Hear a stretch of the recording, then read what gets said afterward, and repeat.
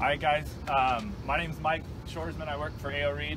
I've been at A.O. Reed for like 13 years. I went through a 5-year apprenticeship and then I had journeyed out and I've worked with our startup and commissioning department that whole time. I did the startup and commissioning on building A, B, and D. Today we're going to be talking about the dining building specifically, okay? Today we're going to be talking about the hydronic pumps. So that's going to be your chilled water pumps and your heating hot water pumps.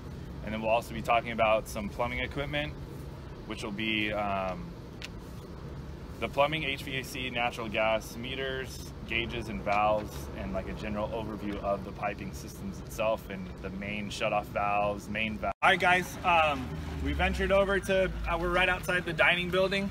Right now we're going to talk about the gas, the main gas that comes into dining, okay? We have the underground, we have a plug valve down here, so this will be like the very first main shutoff valve you would have. So to isolate the system, it'll probably be easier to operate one of these other valves that are up top. Either one of the valves will turn off gas into the entire building. This one's probably the easiest one to get to. This plug valve will be your shutoff valve. There's going to be a gas meter in this vicinity right here. We still have to install that guy. So if you had to work on this or the earthquake valve itself, you could isolate the gas with this shutoff valve and the main plug valve right here, okay? Is everyone familiar with these? You guys know what this is? Anybody know what it is? It's the earthquake sensor, so anytime there's an earthquake, perfect. Automatically Yep. Yep, so there's like a little ball that sits in there, and if it gets jostled off of that seat, then it slams the valve shut. Because it's assuming if it's doing that, the piping downstream can rupture and you could have a gas leak, which would be bad.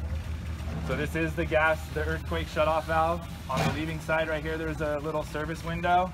If you look down inside and it's green, it's good. It can flow gas through it. If it's red, it's shut off. So if you get a service call and hey, I don't have gas, this would be the first thing you'd want to look at. Is this green or red? Okay. It's also emergency shutoff valve, right? Emergency, there's a fire or something. For this? Not that.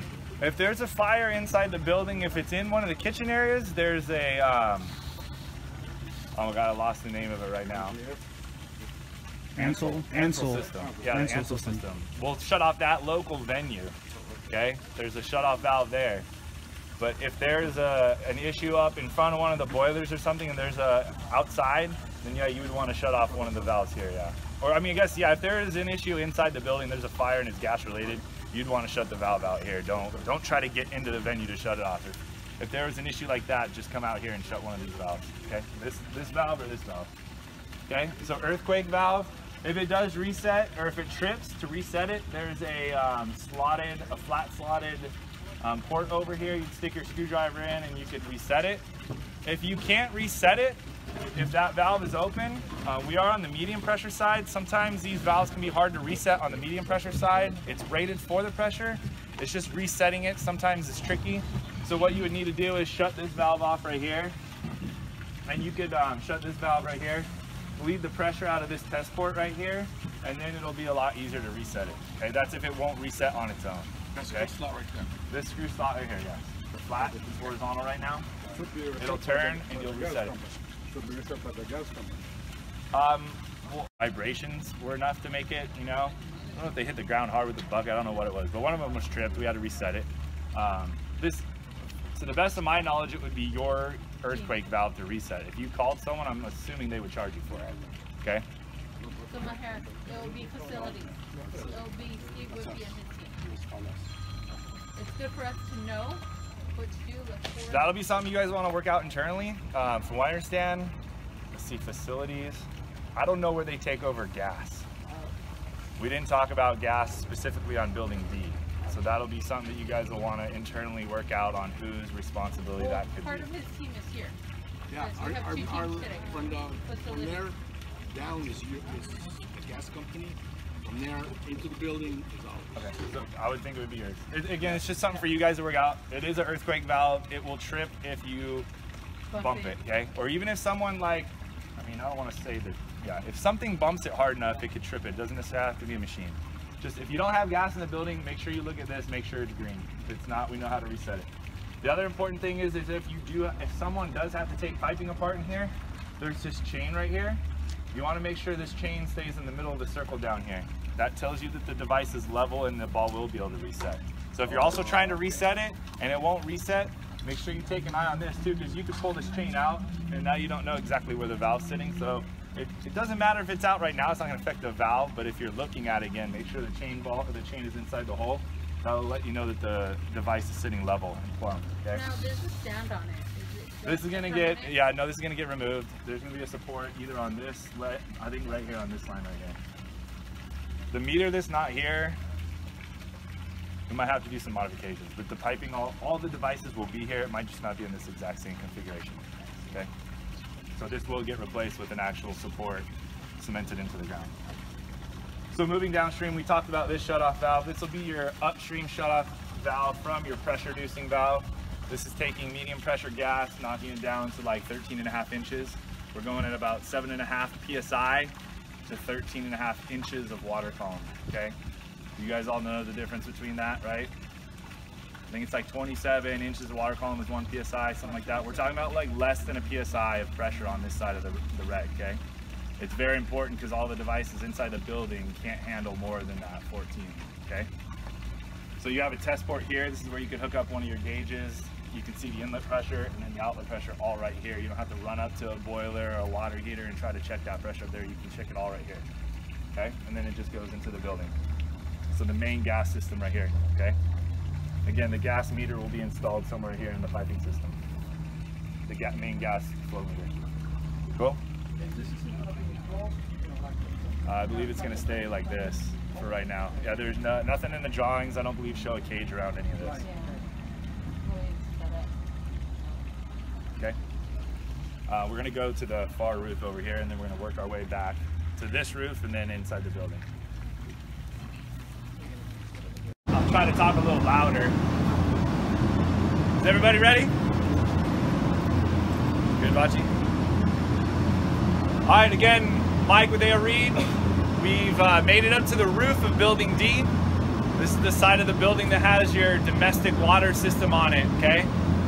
We're gonna start at the very back and we're gonna work our way all the way through all the equipment up on the roof. So these pumps right here are gonna be your domestic hot water recirculation pumps. We have the two bottom ones are twinned together. So that means that only one will work at one time, okay? We have this one right here is your primary, and this would be the secondary, or the follower, okay? This one will control what pump is running.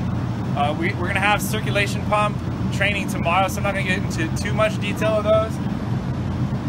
But the water comes up, it splits, it can run through either pump, whatever one's running. There's a check valve after it, so the water doesn't go backwards in a circle. It'll pump through here. And this line right here is the 140-degree kitchen recirculation loop, okay? So that's going to all the 140-degree sinks or any of the fixtures down there that require the 140-degree water, okay? In the kitchen area. That comes right out of the storage tank and right back into the storage tank. The next two pumps above us are gonna be domestic hot water return again, kitchen loop, but the 120-degree kitchen loop, okay? So this is gonna help pump water through when there's no flow, no usage, right? Nobody's in the kitchen. We wanna make sure there's always hot water at the devices, right? Within 30 seconds or so.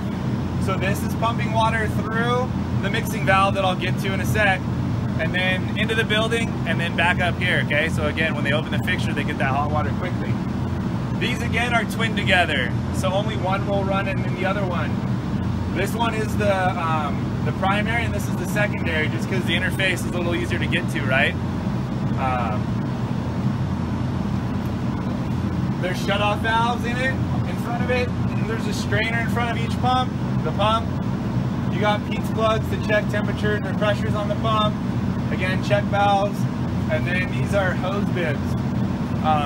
Earlier this morning, the same configuration is in building A and B. If you ever do any work to the system downstairs and you need to vent any air out, what I like to do is, these are the disconnect switches in these boxes. So we have a single for a single pump. We have 2 switches for 2 pumps, 2 switches for 2 pumps, okay? If you're gonna operate these pumps If you're gonna try to blow down water or anything like that, or blow down like a lot of water through one of these hose bibs, I like to turn the pumps off, okay? That way the pump's not spinning, mechanically spinning on its own. And what you'll do is you'll shut one of the valves off on the outlet side. That way you're forcing all of the water out the drain. Because the check valves are here, you have to shut this valve off, so you're going to be bleeding water back this way, right? What we're trying to do is flush air out of the building, okay? We're trying to blow it up here and get it out of the system, right? Because if it gets airbound, it won't circulate water. So you shut the valve, hook up a hose here, hook up to the drain. There's a couple drains up on the roof here. Make sure you blow down into a roof drain, not the low point drains down there. Those are just going out to the side of the building like we saw downstairs. Make sure you use one of the roof drains with the lip around the edge. So you open the valve up all the way, the hose stops dancing. If the hose is dancing, there's air, okay? Keep it going, get all that air out. Then you can shut this valve, and then you can open this valve back up. That way we know all the air is out of the system down below, okay? We do have air vents in front of the pumps. It could take a while to get the air out with those. Those are kind of like, in case there's a little bit of something around the spot, it can burp out the air. But for like a main shutdown, if you've drained the entire building, you want to use this hose bib, how I've showed you right here, to blow out the air. It'll recover a lot quicker. Once you close this and you're done, then make sure you open the valve back up. Everybody following me right now? Same thing with these pumps, you can do the same thing. This loop is really small, so it won't take as long, okay? That's these two pumps. The top pump right here. What were these two pumps right here? 120. What was that? 120. 120 what? Kitchen, right? It's kitchen research. It's all the fixtures and stuff in the kitchen, okay? The last one up here is gonna be a domestic hot water recert loop, 120 degrees, non-kitchen return, okay? All your bathrooms. This is the return loop on that. It's just a single pump. So if this thing stops working, it just might take a couple extra minutes in a bathroom to get hot water. Kitchens are more important for, you know, hand cleaning and all that kind of stuff. Yeah, sanitization stuff, okay? So redundant for both kitchen systems, just a single on the... Any questions on this so far? I know it's a lot of information, there's just a lot to cover. You guys get what we're doing? You understand? I'm sure you have domestic hot water recert loops out there, right? They got to be in your buildings, no? If they do, we don't see them. Every maintenance staff. Okay, so you're going to see these now. Again, we'll go over the pump operation a little later. As we go down, so this line right here, since 140 degrees, we have a storage tank back here that's storing water at 140 degrees. Anytime you store water, it has to be over 140 for Legionella, okay? That's a bacteria that can grow in the water. So 140 degree set point, okay? So this is just dumping straight back into the tank, okay? And it pulls out the top of the tank. And then it's this line right here that goes out to the building. Here's your shutoff valve right here, 140 degree loop, okay? The piping will be labeled by the time we're done. I'm sorry? This pipe. Yeah, this pipe right here is your 140 degree recert. Again, we'll have a label on this one. It's coming from downstairs. So it goes down the building there, it makes a big loop around to all the venues, because they're using in the kitchen area, they're using that water, and then it comes back up this line right here. So this will be the aquastat for these two pumps, okay? And then this one right here is our 120 degree kitchen return loop, this guy. And then this one right here is the 120 non-kitchen return, okay? It goes all the way up to the top pump. As we're going through, we'll talk about this guy because this mixing valve is first. Do you guys know, do you have any mixing valves out in your buildings right now? So because we store 140 degree water and we have a kitchen loop here, if we sent that to a bathroom, you wash your hands, you get burnt instantly at 140, okay? We don't want anything over 120. As you can see, our temperature is right at 120, 119, 120, okay? So this device takes the 140 on the hot side and mixes cold water with it to give us the 120 outlet, okay?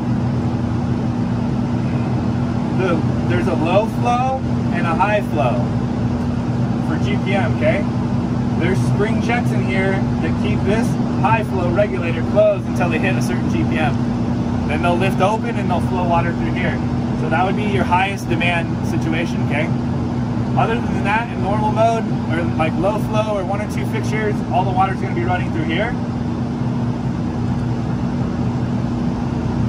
And in no flow conditions, we're pumping water back through the bottom of the mixing valve, okay? And it's coming out. It should be coming back around 110 or so, and we want it leaving 120. So the majority of the water goes to this valve. This valve has been set. I'm gonna try to swap it out for a style like this, a circuit setter, so it has adjustments and you can see numbers on it, okay? Because right now you don't know the position. So I'm hoping to get a circuit setter on this. This will be adjusted and there'll be a stop. So this screw right here allows you to close it, but not open it any further, okay? We want to just keep it to that, back of that open position. It might not be all the way. But this is how we fine tune the loop to give us a 120 constant leaving temperature, okay? So the majority of the water is pumped back through here, through the valve. And this line right here, what we're doing is we're pumping water through the storage tank. Because we lose heat, heat always goes from hot to cold. We're always losing heat. It's never going to come back 120, okay? So we got to bump that temperature back up. That's what we're doing with this line right here. We're pumping just a little bit of water through the tank and a little bit through the hot side on this valve down here, to give us that 120 outlet, okay?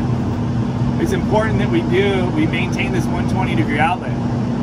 On some of these loops we have thermostatic, they're called temperature control valves. So you guys are kind of familiar with domestic hot water return loops? Normally you have an auto flow. It only flows a certain GPM, but it's that GPM all the time. So these devices expand and contract off of temperature. So they're 115 degree set point valves, okay? So as they start hitting 115, they'll be closed, but not all the way closed. They flow minimal water through them, okay? So as they cool off, they open and allow more to flow. It's like a self-balancing system in that regard, okay? So if we're not outputting 120, they can't ever start modulating. Close. So then you'll have cold spots. Hey, we're not getting hot water in this part of the building. We're not getting it here. So the first thing you want to do is double check the drawings, figure out where those are. And what you do is you gently touch the pipe, okay? If it's warm, then you can grab it and see if it's totally cold, or if it's, if it's totally cold, it's probably plugged up or a valve in front of it is shut off, or you're just not outputting enough temperature at the closed devices to push that water to the further away devices. Does that make sense? You guys follow me? If you don't, ask me questions, okay? Low flow, high flow. Each device has a shutoff valve, okay? There's 2 shutoff valves up here for the upper and then the outlet. That way you can isolate this from this unit and take this apart, clean it. These require maintenance. I told the guys this morning, there's a log sheet on these. Watch out for the boots. So here's an inspection log sheet. I was telling them that we should add another column in here that says temperature. So you want to do your inspections up here, okay? You want to record temperatures in case there ever is an issue. You can prove to people that you were verifying outlet temperatures, okay? In dining building, I'm assuming, is there only 1 shift? Are there 2 shifts for dining building? 3 shifts? So I'm going to recommend every shift records the temperature, okay? In the other buildings, they only have 1 shift. Minimally once, I said twice to getting it in. Ultimately, it's up to you guys, okay? The more data you can record, the more it shows people that you're on top of what you're doing, okay? In case there's ever an incident. Somebody gets burnt or something like that, right? You can show them that you're doing your due diligence to monitor the equipment and make adjustments when necessary. The facility, not us. The facility, not us. Now, that's not up to me to decide who does it. I'm just letting you guys know. We're not certified. I mean, you can. I would assume that you can still make the. You can make the recording. Hey guys, I got a temperature that's out of calibration or something. Let somebody know. I would assume that you can do the inspection. I don't know. That's up to you guys again to determine. I'm just letting you know what I would recommend in monitoring this kind of a situation. Okay. This will be tuned, and this is tuned. So these 2 valves work together to give us our 120 outlet. Okay. We have the same exact situation on this mixing valve over here. When we follow our low loop, it runs into these 2 pumps. So this is our 120 kitchen degree recirc loop, okay? So this mixing valve right here is serving the kitchen, all the 120 degree seats, okay? It's the same exact situation. You got stops here, and low usage, you're using this reg. They're both set to 120 degrees.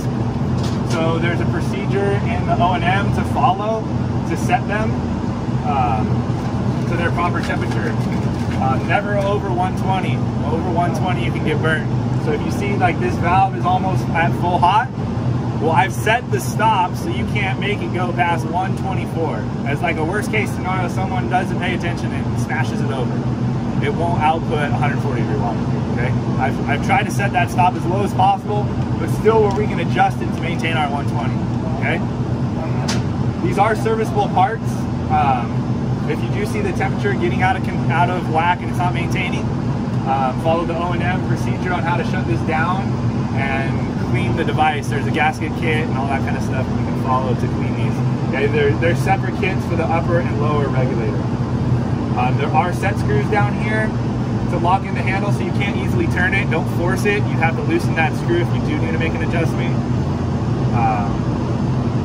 Again, shut off valves here, and then this one right here will isolate the lower unit. Two up here, and this big one will isolate the upper unit. When you would open it up, just go slow. You got to bleed a little bit of the pressure out of the cover. There's no external like drain valve over here.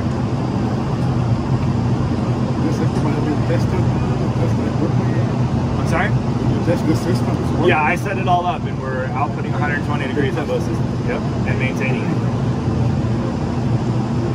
That's why all the valves are in all their positions. So this valve right here will go in conjunction with this valve right down here. Okay? Those two are tuned together to give us that 120 outlet. So if that 120 started climbing, so the important thing too is when you're if you ever do need to make an adjustment to any of these settings, first make sure the pump is running. The proper pump is running. And you almost have to do it, or you have to do it at a no flow condition. So that would be when the dining building is closed and you know nobody's using water. Because as soon as somebody's using water, it can change these temperatures, okay? All this is for is if nobody's using water in the middle of the night, but when they do use it, the hot water's there right away, okay? So if the temperature started getting too high, what you can do is tap this valve a little bit open. What you're doing is forcing more of the colder return water through the regulator, so it'll drop the outlet temperature.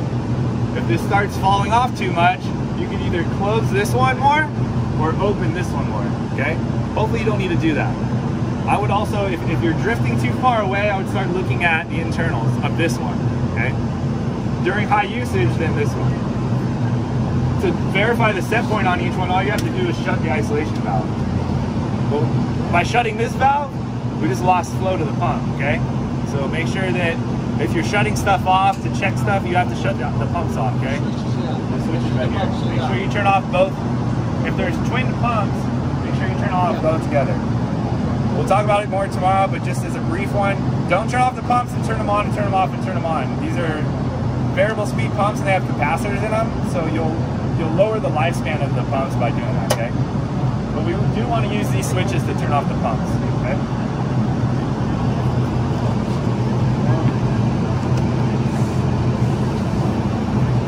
Thermometers, all the valves, shut-off valves, a main cold water shut-off valve. But if you shut this off, you're shutting off all the cold water. And then where's my hot water? Right here. Hot water shut-off valve is going to shut all the hot water off to this guy, okay? Off to this mixing valve. Each one has its own. Hot water, follow the loops to here. Cold water to here. Okay? Remember your main hot water shut-off right here for 140 degrees? Just know if you shut this off, again, we have a pump pushing water through it. You got to shut the pump off if you got to shut this off, okay? If not, it'll cavitate the pump and it won't work, okay? For the 140 degree loop. The kitchen 140 degree loop. Does that make sense? So kitchen 140 and 120 is for the restroom. There's a bunch, yeah. This piping will be labeled by the time we're done too. Oh, sorry, yeah, no. Okay. So there's no mixing for the 140 then? No, because the storage tank is 140. Yep.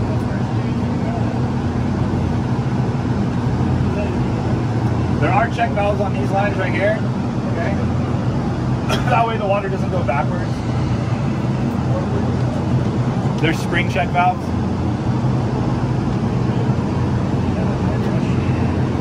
There's another isolation valve right here for the 140 degree line that goes back into the tank. Excuse me, it's the return for each one of the 120 degree loops. This is the line that pumps back into the tank to boost our temperature back up. All right, on over here as we move down. You guys know what this red device is over here? Expansion tank. No? Expansion tank. Okay, yep, expansion tank. So this is the domestic hot water expansion tank. Since we are pumping water in a circle, there's a chance for expansion. The expansion will go into the tank, okay, instead of into the piping and try to blow apart piping. The water pressure up here is 65 pounds. The tank is set at 64 pounds, 1 pound under. You guys, so even if you do or don't check the charge, I'll go over it in case whoever is eventually coming down the road will be able to watch the video and have an idea of how to do this, okay? There's a shutoff valve back over here, the top copper line. So to check the charge on this expansion tank, we need to close this valve. We already have the hose hooked up to the hose spigot down here. There's a drain. We open that valve. When the water is done flowing into the drain, there's no more water pressure in the tank, and it's just a nitrogen charge, okay?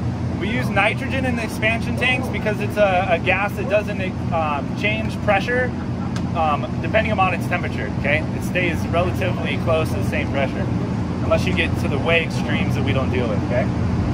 So you would open that valve, drain all the water. Then there's a port over here, there's a cap. You gotta undo this cap.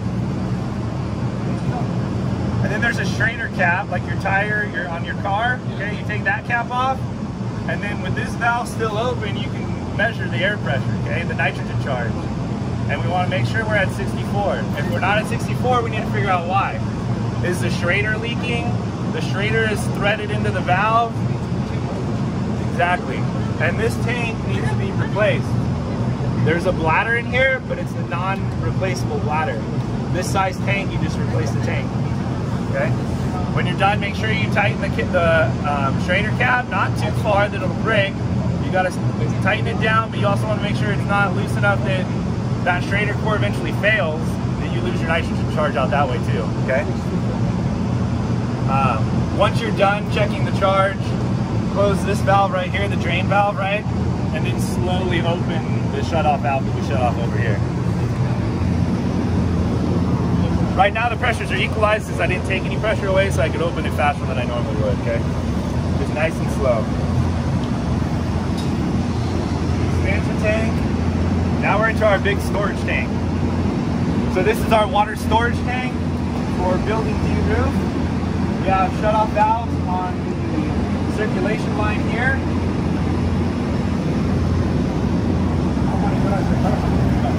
I think it was 300 gallons. We got a circulation here, so the outlet is down there, the inlet is here.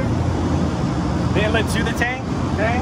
And then there's the 140 outlet to the system at the top of the tank, this big butterfly, okay, at the top of the tank.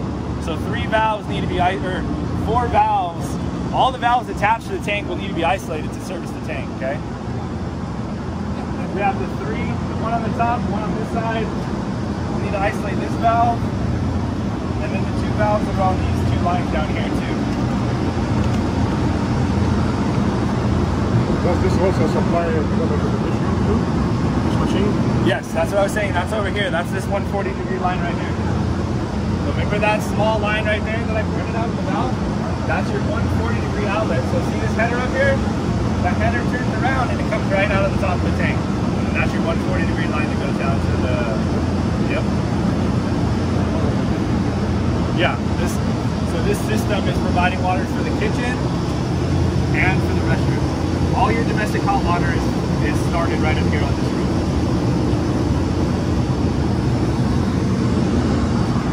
There is a manway in the tank. I would say yearly you'd want to have this inspected. I would work it out, whoever you guys would have do those inspections. It might be the health and safety department.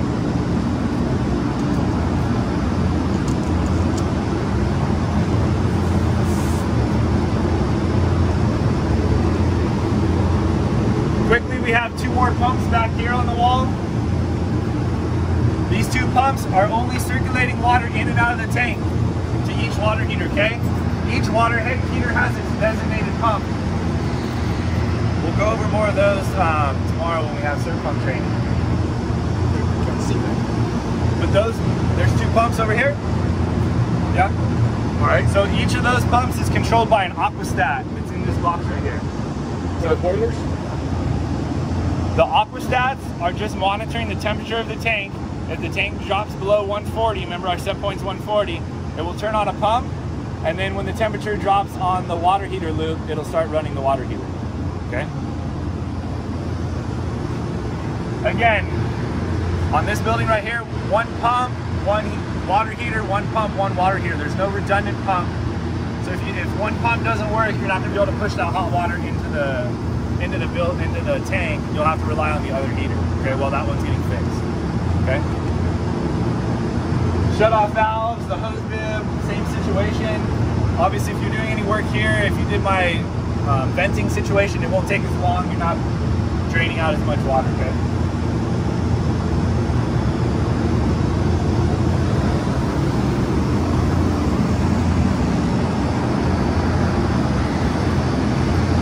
So these are our gas lines that come up. You got a main shutoff valve and then another test cord after it. Same thing over here, main shutoff valve, test cord. And that goes straight into the water heater. The gas pressure up here is like 13.5 inches, okay? Because we're on the downstream of that regulator. Nothing here is on, there's no medium pressure going into this building. It's all low pressure. Each water heater has a shutoff valve on the inlet and on the outlet. The outlet is right over here though on the front. This is more just a brief overview of the water heaters. We're going to have training on the water heaters tomorrow, okay? Any questions now so far? We're pretty much done up on this side of the roof. You guys have any questions? There's been a lot of information. Everybody understands the mixing valves, right? How they work, the set point, and the maintenance on those. Obviously, if you're seeing a drift, there is a cartridge, it's a sleeve that slides back and forth, and there's a spring. It's all calibrated depending on your set point, and it's sliding back and forth to maintain your set point, our 120, okay?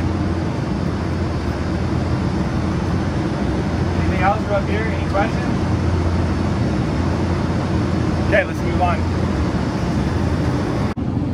All right, guys, we're still up on Building D roof on the water heater side of the building. We're at air handler 1D. I just want to show you the chilled water and hot water valves that are up here. So each coil has a circuit setter on it. You shouldn't need to isolate the unit here, but if you do, just pay attention to the number that we're at here on this dial. You can close the valve, and when you're done, you can open it back up to that number. That just distributes the flow equally between, there's 2 coils on this unit. And on the other side there will be a shutoff valve. So I think there's just actually a main shutoff valve. So really you shouldn't need to adjust these 2. These 2 have been set by our balance company to equal the flow through the units. Right now, if you needed to shut down the unit, we have 2 shutoff valves right behind us. Okay, we have a supply right here and a return right here. We have a strainer in the loop. We cleaned all the strainers during our startup and commissioning and flushing of all the piping, so this should be good.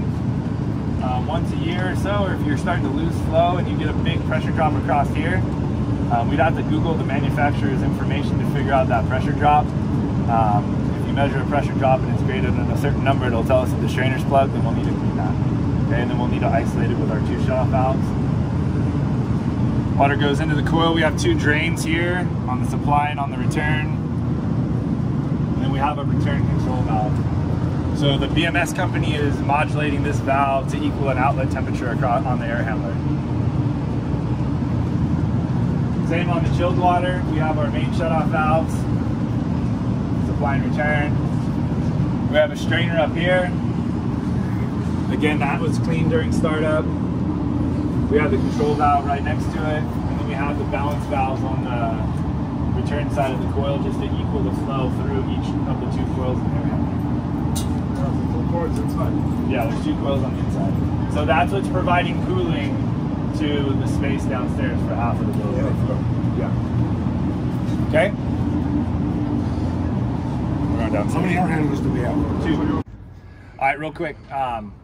We're back. We're still at Building D. We're outside of the building. This is the main backflow. I just wanted to show you the water meter. The water meter is located in that box right after the backflow. Okay. That was it. That was how complicated this side was. Just main backflow. So if there was a major issue and you couldn't get in the building, if you shut off one of these 2 valves, I would probably shut off the inlet. No, shut off the outlet. Keep the pressure in the backflow and shut the outlet valve, right? Because if you lose downstream pressure, then it'll dump, right? So if you shut this and the pressure over there was higher, then it could dump on all over your feet. So shut the outlet if there's a major flood in there, like some main piping blew apart and you didn't have a chance to get in the building. If you shut this valve right here, it'll shut the water, all the water into the building. But remember, if you do that, part of that system will be going up and shutting off all of our circuit pumps, right? If we lose water, we got to shut off power to the circuit pumps. Okay? So you'd have to run up to the roof and make sure you shut all the switches. I mean, within like 15 minutes, right? 20 minutes. Like if you just don't forget about that part of it, okay? Because that is important, or else you'll be replacing expensive pumps up there. Okay. This could shut the water. If you shut off the main water, or if you're working on that pump, or if you're working on part of that system that has the pump, all of the hot water system have pumps. So if you're working on the main part of the system, the global power system, you're going to need to make sure you shut off a pump and then return on the pump when you're done. So this is the main water supply line. This is the main water for the building D. Okay. All right, we'll go to the other roof. All right, guys. We've transitioned from, we're still on top, we're still on Building D roof, okay? Now we're back on the opposite side of the roof. This is where all of the heating hot water boilers are, your heating hot water pumps and your chilled water pumps and the other air handler. We're just gonna start at the far end of the roof and work back towards the roof hatch. The first 2 pumps that we see here are gonna be the chilled water pumps. So you have a pump 1 and a pump 2. They just have D's at the end to distinguish building D's from the other ones. We have shut-off valves in front of the pumps and after the pumps. The inlet's on the far side. You can see we have 2 strainers. We come through the pump and we come out, and there's a check valve here and then a shut-off valve. Okay. The pumps don't necessarily have to be running. Okay. The central plant has enough DP sometimes to push water through this building, like in off-peak hours. There are 3 fan coils in the building down here, 1 electric room and 2 IDF rooms that require cooling all the time, okay? So know that if something happens and we have to shut off the chilled water into the building, like one of these valves, or mostly if it's this valve right over here, that's one of the main shut-off valves, and then the other valve right over here is the main shut-off valve. If you shut one of those 2, you're gonna stop chilled water flow into this building, up on the roof. I'll show you 2 more shut-off valves that are downstairs, okay? These 2 shut-off valves are only supply shut-off valves. The only return shut-off valve is downstairs, and I'll show you that, okay? So you can't shut both of these and expect no chilled, or if you have a leak, you're still gonna have an issue on the return side. But if you do shut one of these, you'll stop flow into all the air handlers and the fan coils, okay? So 2 main shut-off valves, Is for that the each one pump. coming from the plant? No, that's what I'm saying. All that will do is isolate up here, what you see right above us, okay? Only here and above. The pumps and everything above us. Only on the supply side. These are not main shut-off valves coming from the underground. We'll go in the building and I'll show you those 2, okay? We do have, since this is a high point, we have an air vent right here, the red device. If air bubbles come in, they'll get extruded out that vent. Right above me is 2 shut-off valves that will stay normally open, and there's a check valve in the middle. So if we have a condition like right now, there's not a lot of flow, water will bypass the pumps and run through this check valve and out into the system, okay? So you don't necessarily need a pump running to have cooling for this building. You'd have to look at the front end to see if we need that or not, okay? The pumps are sealed pumps. The bearings are sealed. They look just like the heating hot water pumps. We'll look up at those. Obviously, these need to stay in cases for condensation. Okay. Gauges in front of and behind the pump. Thermometers. Those pumps are run off of VFDs. We'll have VFD training later in the week. Those are the 2 VFDs. These pumps are pretty maintenance free. The only time you could have an issue is a seal leak, and I'll show you where those are on the the heating hot water pumps since these ones are covered.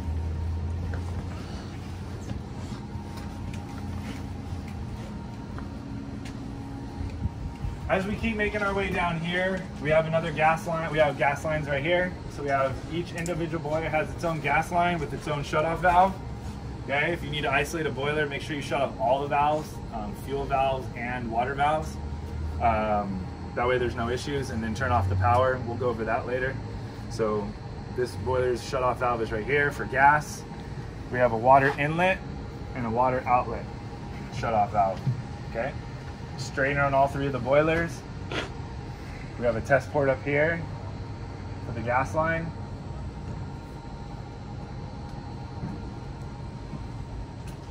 We'll go over more training on all the other devices associated with the boilers and boiler training tomorrow. We'll keep making our way up the roof. Any questions again? Chilled water pumps, piping. Again, we'll do VFD training in another couple days. The most important thing I'll say right now is just make sure the keypads are in auto. Let's just look at that real quick because we already found a couple pumps not in auto. So this one says off, and this one says off.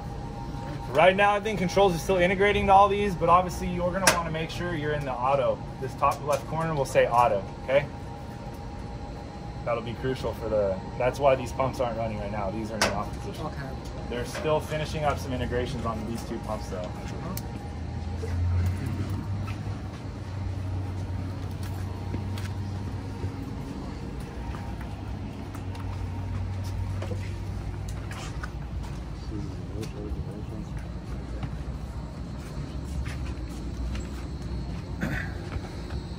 All right, ready? We're coming up the roof. This copper line right here is going to be your domestic water right here. Once we hit this backflow right here, we're industrial water now, okay? So now we're on our heating hot water makeup station. We're getting into the heating hot water system now. This is going to be the water fill station that fills the boilers and the heating hot water loop, okay? It's all one big loop.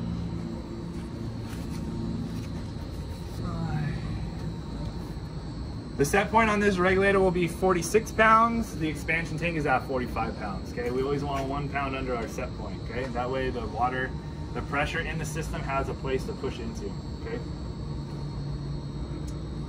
This valve down here is a bypass. We don't want to use this. It needs to stay closed at all times unless you're doing, well, you got to drain like the entire system and it's totally empty and you need to fill it up really quickly. Someone will be up here monitoring pressures. You'd want to set it up till we got close to like maybe 40 pounds or so on this gauge. Then you would close it and let this reg fill the rest of the system back up to our 46 psi, okay? Pressure relief right here, 125 pounds, or it's just pressure right now for that one. To check the pressure on this regulator, what you can do is shut this valve, and this gauge pressure will give you the actual reading, okay? So right now we're a little high, so we need to bleed some pressure off.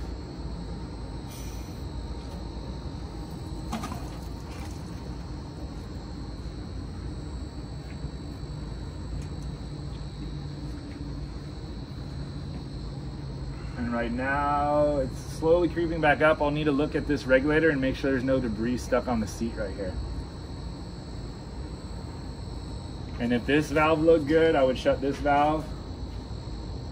So right now by shutting this valve, we know that this isn't filling it, or this is what's filling it and not the bypass valve, okay? Because if this valve was leaking by, the pressure would keep going up, but it stopped. So now we need to look at the seat on this valve right here.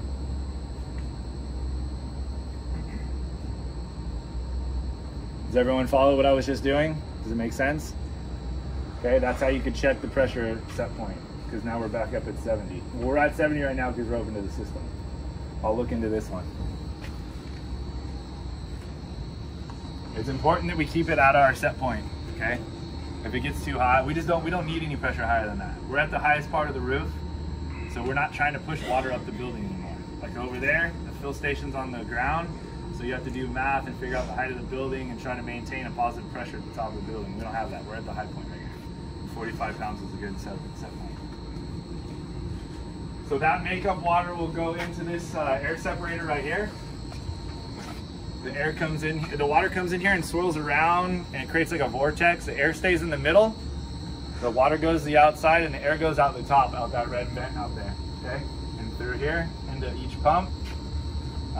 These pumps are redundant, the chilled water pumps are redundant. We should only be running one at a time. We have strainers on the inlet, check valves on the outlet. If the pump ever seemed like it went out of control and it was running at full speed all the time, you'd want to check, you'd want to shut one of the manual valves on each pump individually, or whatever pump's running, it's the opposite pump, right? You'd want to shut that isolation valve, see if the pump slows down. If it does, the check valve isn't holding, okay? And you'll need to replace it. Take it apart, clean it, whatever it is, inspect the seals, make sure the seal's good. If you do that and it all looks good and it still doesn't hold, then you'd have to replace the unit, okay? So these are our two heating hot water pumps. We got shut-off valves, the expansion tank. Again, same thing as over on the domestic system. There's a manual shut-off valve over here. We shut that valve. There's a drain down over here. We hook up a hose to this drain. Make sure you don't dump that on the roof. This is treated water, okay?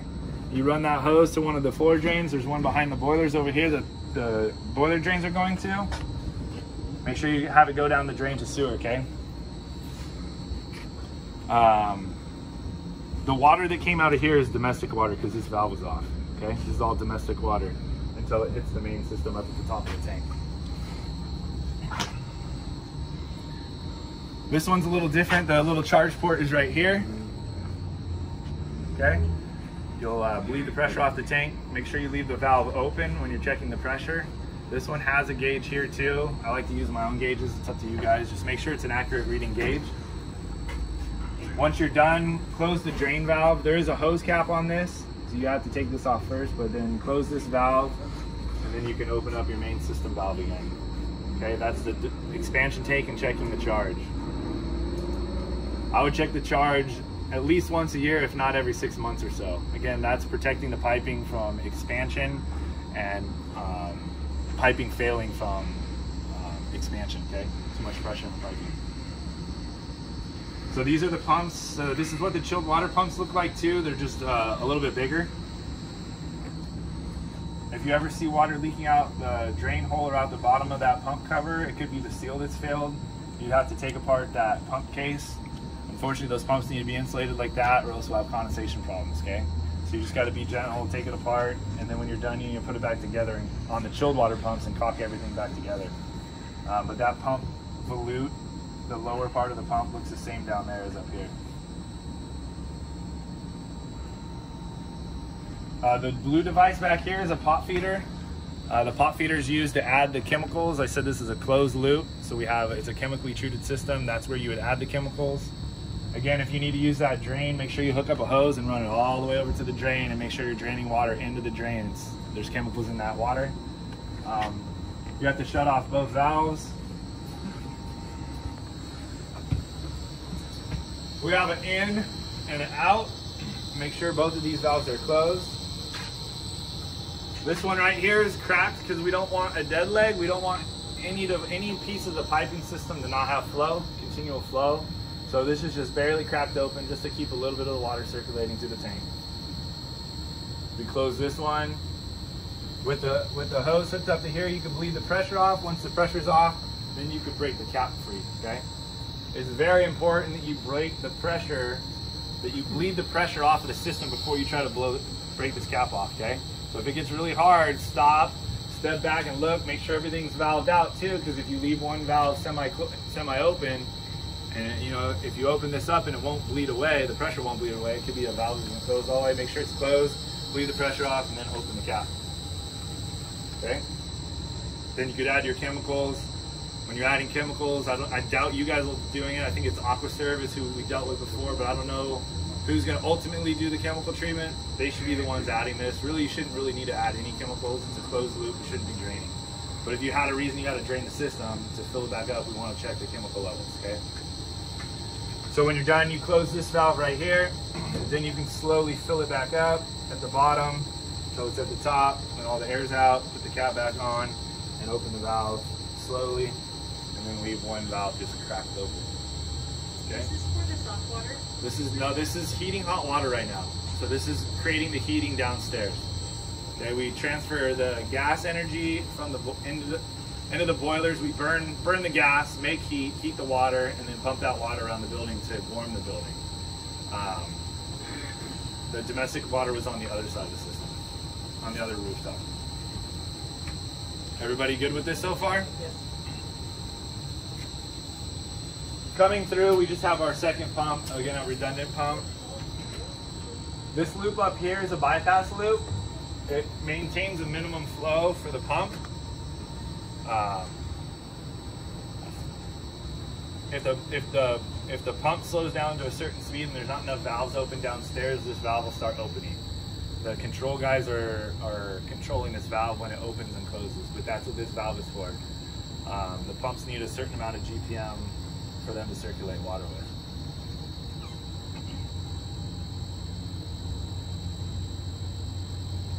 So these would be the main shutoff valves right here for your heating hot water system for down below the roof. Okay, so if you had an issue downstairs and it wasn't on like a VAV level, a VAV is the device that you're putting the hot water through to heat up certain zones, right? Everybody familiar with VAVs by chance? Okay. So if you had an issue and it wasn't on the VAV side, there's shutoff valves down there. I'll show you some of those. If it's on like the system side, you'll want to shut these valves right here, supply and return. You got to shut both. This will be supply, this will be return. So this is the hot water going down. This is the cooler warm water coming up, okay?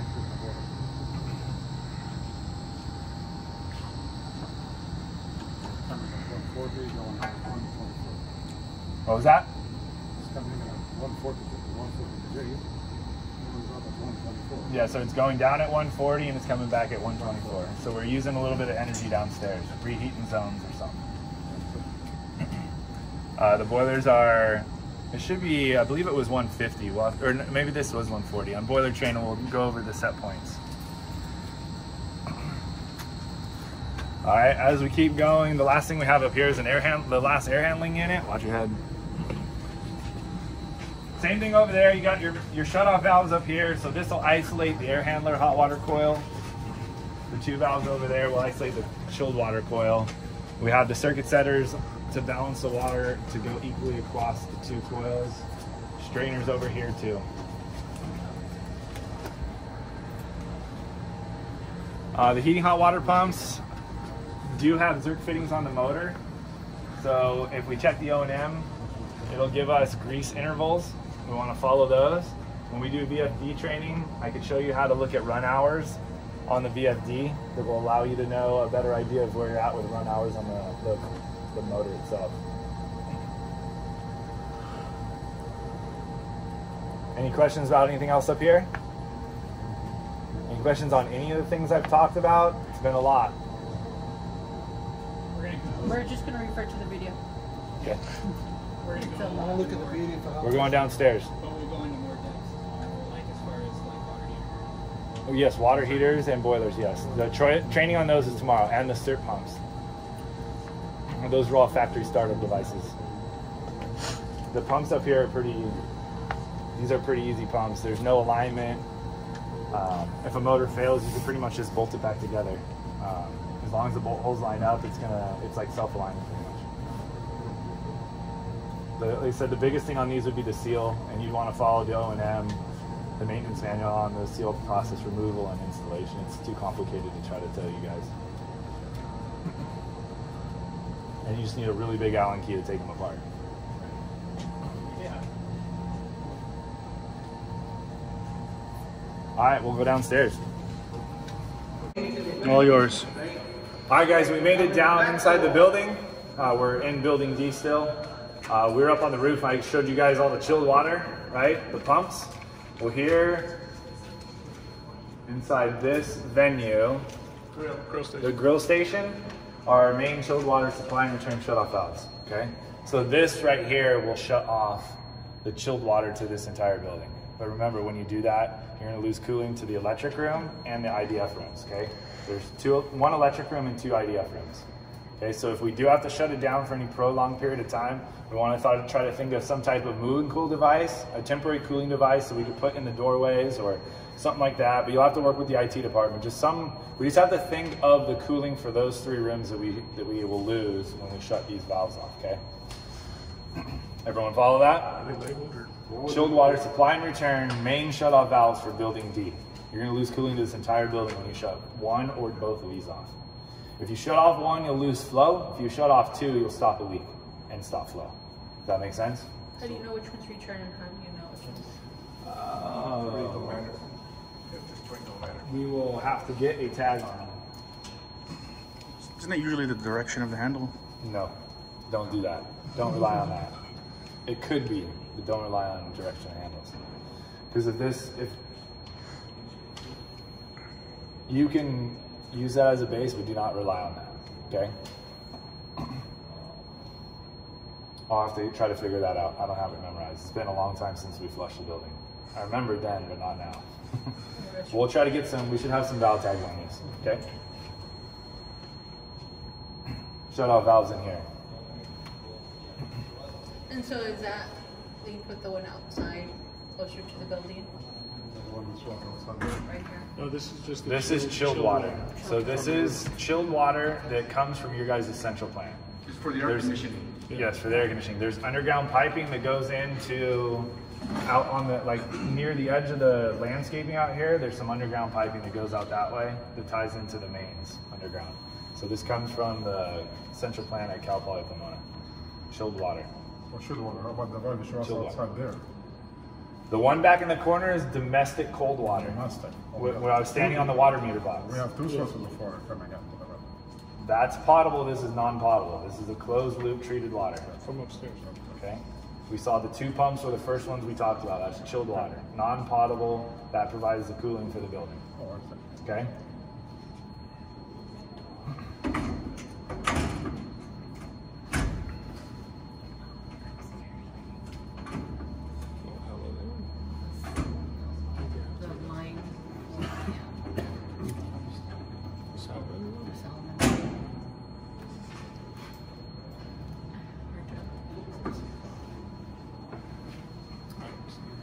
All right, so each venue has gas in it. If there's a grill, each venue will have its own shutoff valve. Each appliance will. Yeah, and then each venue that has gas into it will have its own ANSEL system, and that'll be a training by a different vendor. That's just a that's just a manual shutoff valve. I believe the ANSELs are up in the ceiling above. It's right above. It's right back here. So each one of these should have its own shutoff valve. That'll be a separate training. It could be in there. That's a different training by a different vendor. Yep, different company. Hot boxes and reach ends. More reach ends. So right off the top of my head, I don't have it memorized which things are 140, which ones are 120, and how to do it. So these kind of sinks, obviously, you don't want to see them directly in the water. Above 120, there's a certain time here above 120. Yeah, I'd have to look. We were talking about the sink here. If it's a 120, 140 sink, obviously anything above 120, you can get your hands burned. So a hand wash in the sink should be 120. yeah, like the one behind us. 120 should be 140 for washing.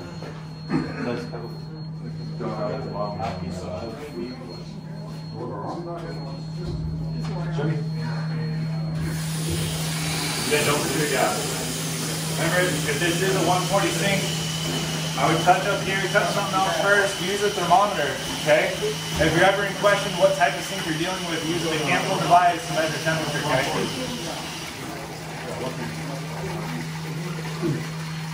Okay?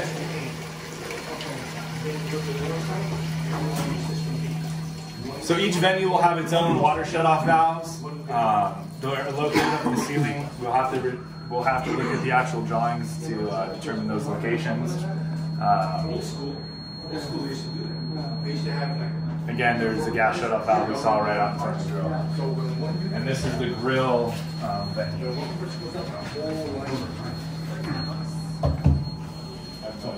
I'm thinking this is how they Sounds like an alarm, but I don't know whose alarm. Is it the fridge? Sometimes it's the echoing. The blue will be exhaust fan switches. Yeah, it's part of the Ansel system, I believe. This one's just a light. No, the grill, I think the grill was one of the only units, but it's all controlled off temperature, or the Ansel system itself. But some of the fans will have, if there's two buttons, one will be a light, one will be a fan operation. So they're supposed to turn on the unit when they're starting to use it, but if they don't and the temperature rises, then it will turn on the fan automatically. We have exhaust fan training on a different day. Okay.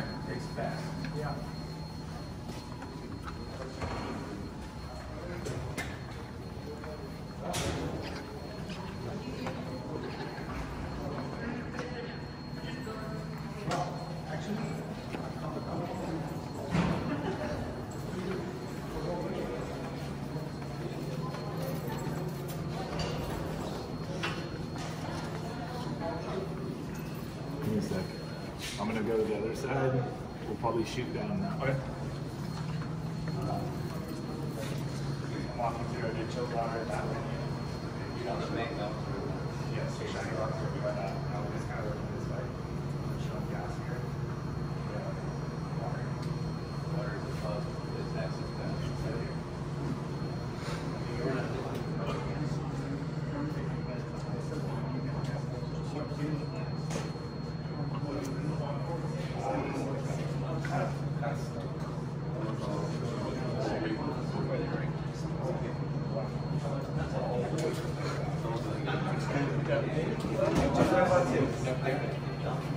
All right, guys, we have a gas range. So down here, behind the device, we're gonna have a shutoff valve and a gas regulator. And then that will feed this device, okay? There's a gas valve in the axis in the back. Okay. So at every venue, every device will have its own shutoff valve, okay? I would assume this is eventually going to get pushed back. So it will, if the gas needs to be turned off to this device, the unit will have to be slid out, and then you'll be able to access the device. Okay, the shutoff valve. Sometimes this will have to be removed, like to shut off the valve to that prior. They'll have to get pulled out because it's only reachable from the back. They don't have access in the front of them, all of them. Some of them do, some don't. This is one of our plumbers that helped install the devices over here in Building D. His name's Robert. Help finish doing the rest of the training on devices down in the space. So the water shutoffs for this unit has its own water shutoffs, and they will be up in the ceiling tiles in this general area up here. Okay. The other venue will have its shutoff valves. What I was told too is that all the sinks out here are actually only 120 sinks, but it'll be the kitchen 120 loop. Okay, because remember we have a kitchen 120 and a non-kitchen 120. All the 140 loops are in the main kitchen, and we're going to work our way back that direction. Okay. No. The 140 loop is only in the dishwasher. In the dishwasher. Just the dishwasher. Everything else is either 120 domestic or 120 industrial area, I'll call it the venue. Yeah, none of the sinks. I thought that was weird. It's only the dishwasher that's fed with the 140s. Okay. Yeah. So let's just say the three-compartment dish room, the three-compartment dish areas. Like that we saw in that venue? Yeah. Yeah. That'll be 120. 120. So we have that same dish sink back here for the water. Again, this venue will have its own shutoff valves up in this ceiling. That one has its own up in the ceiling over there. Every venue like that will have its own shutoff valves, okay, individually. Are you showing where the Ansel valves are? Generally. So is there an Ansel in this? The Ansel valve is that tile in front of those drop lights. So the Ansel valve Ansel sits gas straight up valve. top. And that Ansel valve, each one has a shut-off valve, so it'll shut off the gas to this venue individually as they go along. If they have an Ansel system, you're going to have a shut-off. Even if they don't have an Ansel, but they all do so. Okay, I'll come out and we'll keep walking around the building.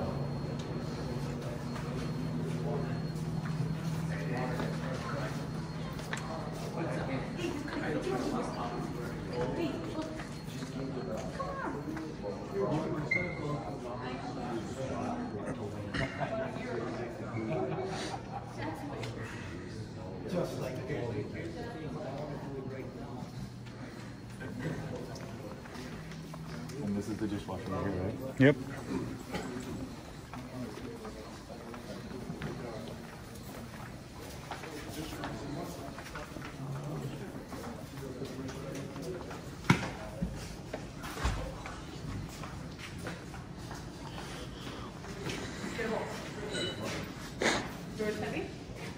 All right, guys, now we're in the dishwasher room. So the 120 loop, or the 140 loops we were talking about up on the roof are actually only going to feed this dishwasher area in here, okay? And it's only the machine itself. That's this system right here. So it'll come in at 140, and then the dishwashing system has a booster heater that'll bring it up to 180% of their releases. And that's the only one that'll come in at 140. Everything else is going to be 120. Mass production.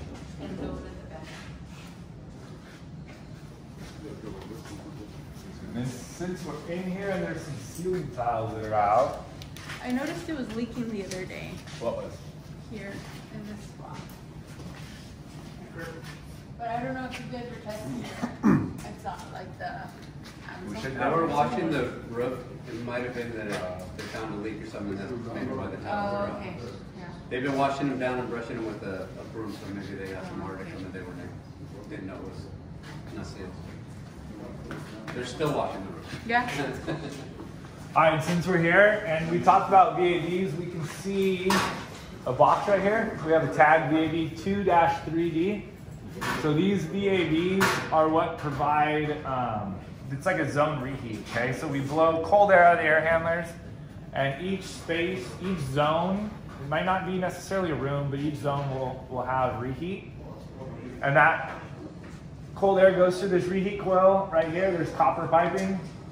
We can see some piping up here, and there's a control valve. So I just want to show you that there are control valves and auto flow devices. I used to have a laser pointer. It's in my other pocket. So this is the VAV device right here. This is the coil. We have supply piping at the bottom. If we follow this back up, there's a control actuator right here. The auto flow has the white tag on it. That allows a set amount of GPM to go through the unit. And then on the inlet, there's a strainer up here. So every VAV is piped the same. They all have inlet isolation valve, outlet isolation valve, inlet strainer, and an auto flow with a control valve attached to it. And it's all a hose kit, okay? So there's probably roughly like 25 or 30 of those units. Half are kind of air handler 1, the other half are air handler 2. Okay? And those are, we'd have to check drawings for those to know the exact locations of all of those units, but that's what's providing the reheat, the heating of the building, okay? Again, 140 line in here. That's it for here. We'll keep going out and around. Why would they want to do it like that? I'll go outside window.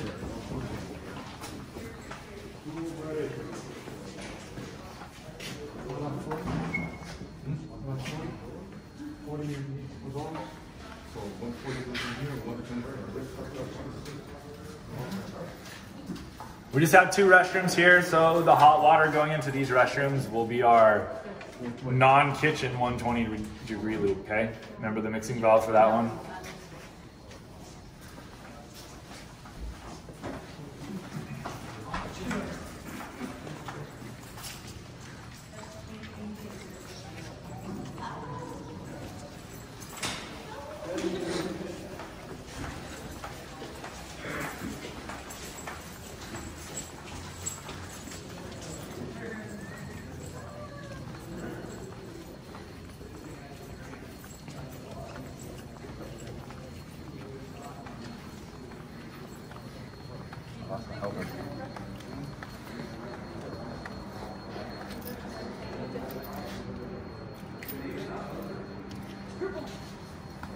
Is this one?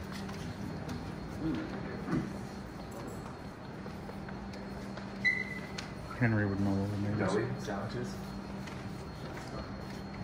All right, guys, we got another venue. We have another sink. We clarified that all these sinks out here are going to actually be 120-degree sinks. We have shut-off valves to the sink underneath. sink itself, okay?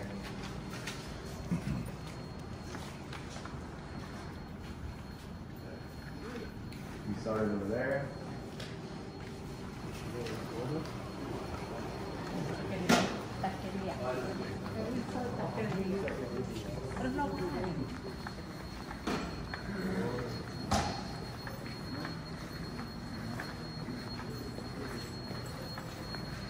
Something common to all the venues, though. Yeah.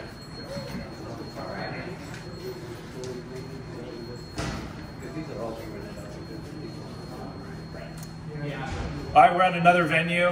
We have gas appliances, so there will be gas shutoff valves to each unit behind it. The guy up on the wall has its own shutoff valve and a regulator.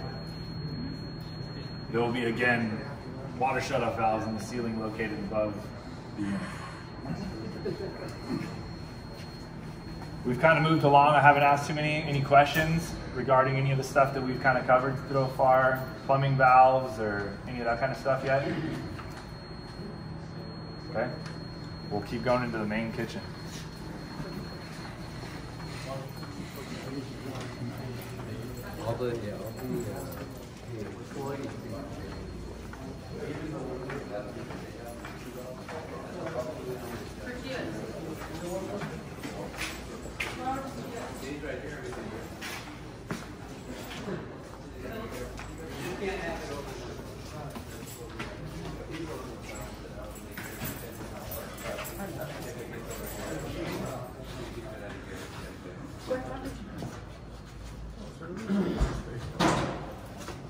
Again, each venue that has any gas appliances will have its own ANSEL system.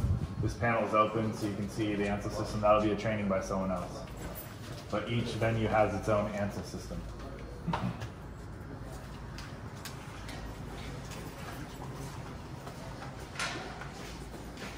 Remember, any gas appliances, we got some down here, we got shut-off valves, so all the equipment that requires gas. That piece of equipment is supplied with power. Okay, this one.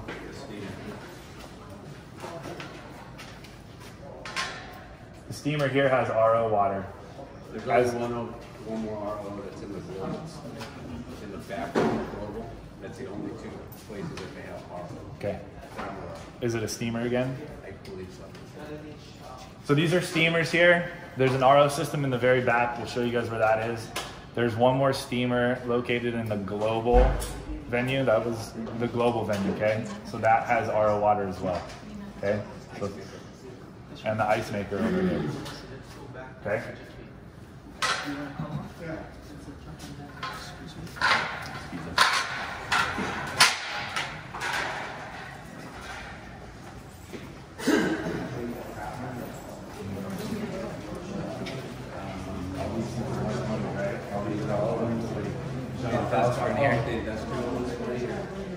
It's going to be kitchen. And then they got domestic 120 and then they got the industrial 140. It's just really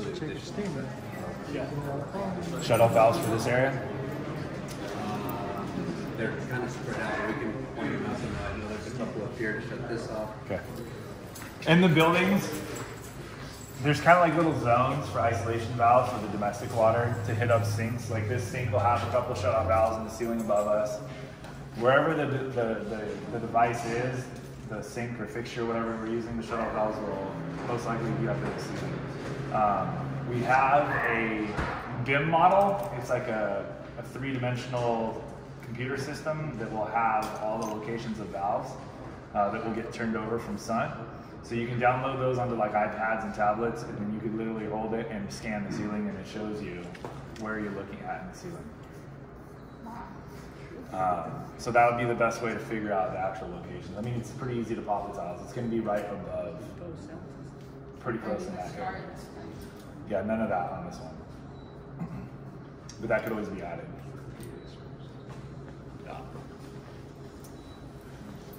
Again, all these sinks are going to be that 120-degree kitchen return loop, or kitchen loop. So if you're struggling with temperatures in here, you want to make sure you're checking that system, okay? The kitchen domestic hot water loop.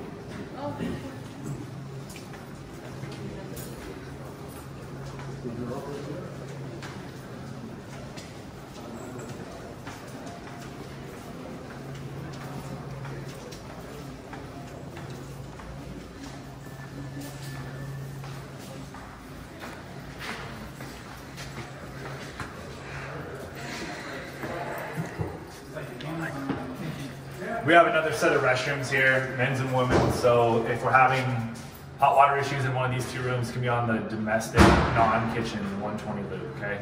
Just make sure you kind of remember to differentiate the two 120 degree loops, okay? We're at restrooms again now, okay? That's all I got for those. Shut-off valves will be up in the ceilings again for those, but each individual sink and urinal will have its own shut-off valves as well. Okay? So if you need to just stop one urinal, you can isolate that one unit instead of shutting the whole bathroom down.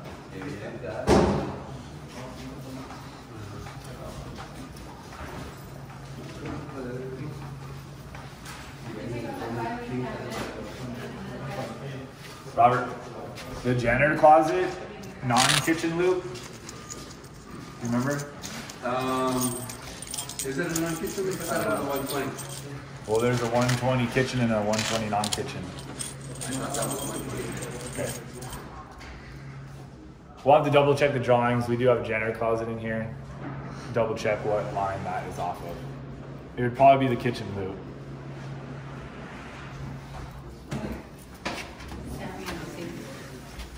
Can you help with this one? So the last thing you gotta review it. Just water in, water out. Water in, water out, just a reverse osmosis. It's got a 3-stage filters and then it goes to the diaphragm. It's just a typical RO system.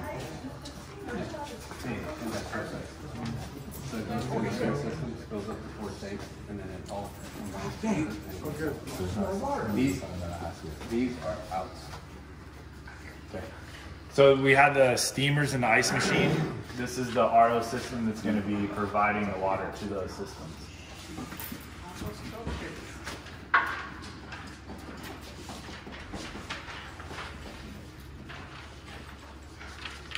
But this is where the RO water is generated right here.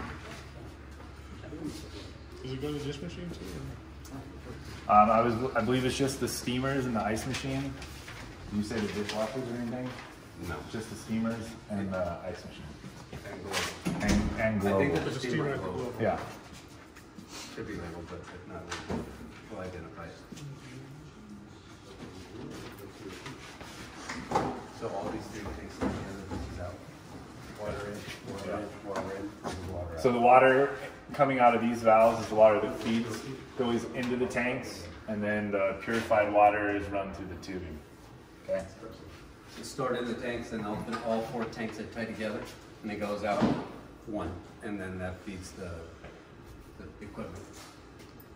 It's a lot of RO. And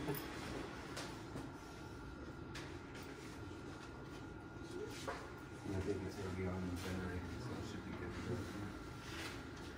Yeah, it's on right now. There's no demand for it, so it's off. Yeah, right. So it's sitting idle.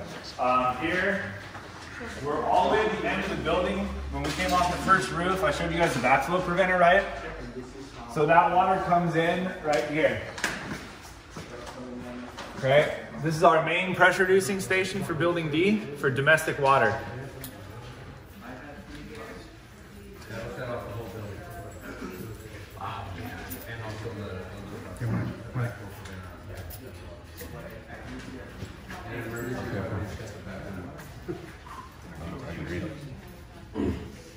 Guys, we got above us in the ceiling, we got our main pressure reducing valve station.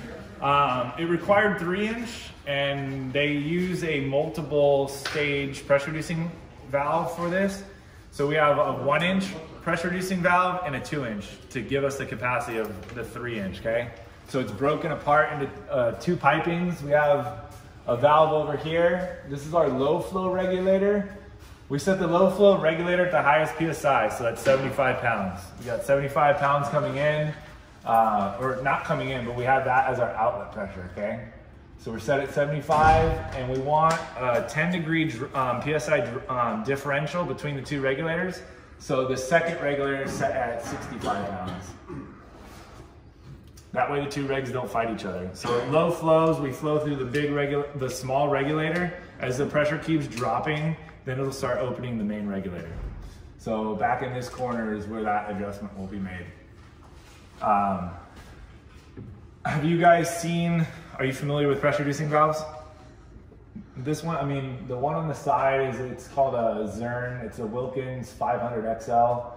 There's an adjustment knob on the top. There's a lock nut you'd have to undo. And then there's a spring, there's a bolt at the top you tighten down to increase the pressure. You turn it to the left to lower the pressure. It's already set right now. This will be something that you want to maintain and watch. I would say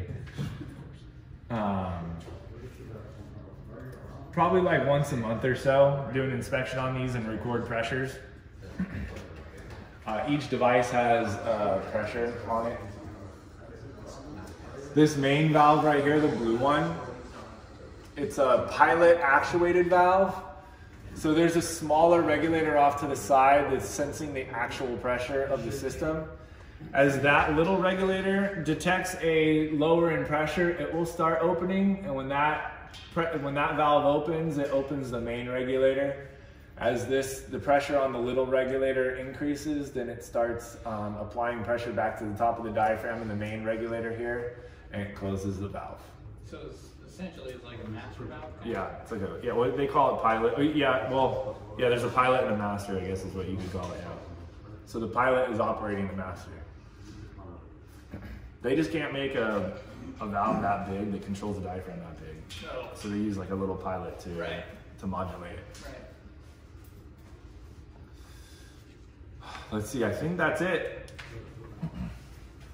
Do you guys have any questions about anything else?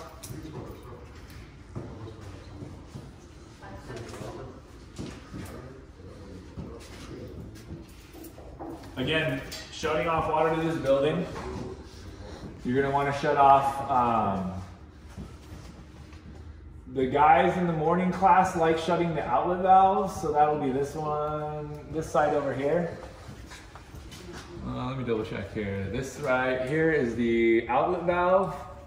So you'll shut this valve and this valve if you have to isolate all domestic water to building D. Okay? Say there's a main water break. You gotta come in.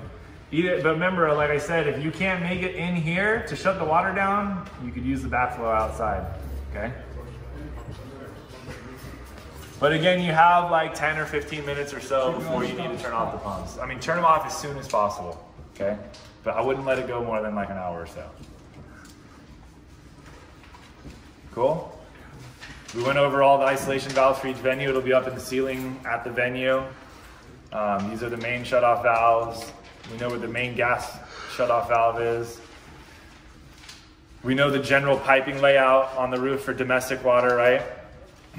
We'll go over more details of the water heater and the CERT pumps. So if you have any questions on those, if you let me know now, I can do more research if I don't know the answer. And then we'll do boiler training tomorrow too. Hydronic pumps, everyone good with those? These ones are pretty simple. They're direct bolted onto the impeller, the motor is. No alignments needed. If you bolt it together, it's good. Do you guys source parts locally or? For what? For your pumps. So for any of that, any of the equipment that we've provided, that was a good question, will be in our transmittal and our turnover documentation. So all of the vendor information and all of the parts like that will be provided in that packet right there. It'll tell you who we bought it from. Okay. You could always probably Google and find like the local rep in the area too. Okay. So there's the vendor and then the local rep too. So. Right. Okay. Cool. Cool. Any other questions? A lot of information. You mentioned something about troubleshooting guidelines, switch to contact for service, switch to all this stuff over here will be. For service, you will for service. I mean, any qualified plumbing company can work on any of the equipment. You could also use, like I said, the O&M books and the vendor turnover information. I believe everyone that we've purchased the stuff from will show up in that packet of information, so you could use them as well for maintenance and all that kind of stuff in service, if you guys can't do it on your own. The only reason I asked is like the heater, like some of the water heater, like the one water heater brand I didn't recognize. Bach? Yeah. Or RBI? Bach is the water heater and RBI is the boilers. Oh, okay. Well, I heard about Okay. it. But, Yeah. So DB Sales is who we bought that stuff from. okay. All right. Well, And we'll meet them tomorrow. oh, okay. Cool.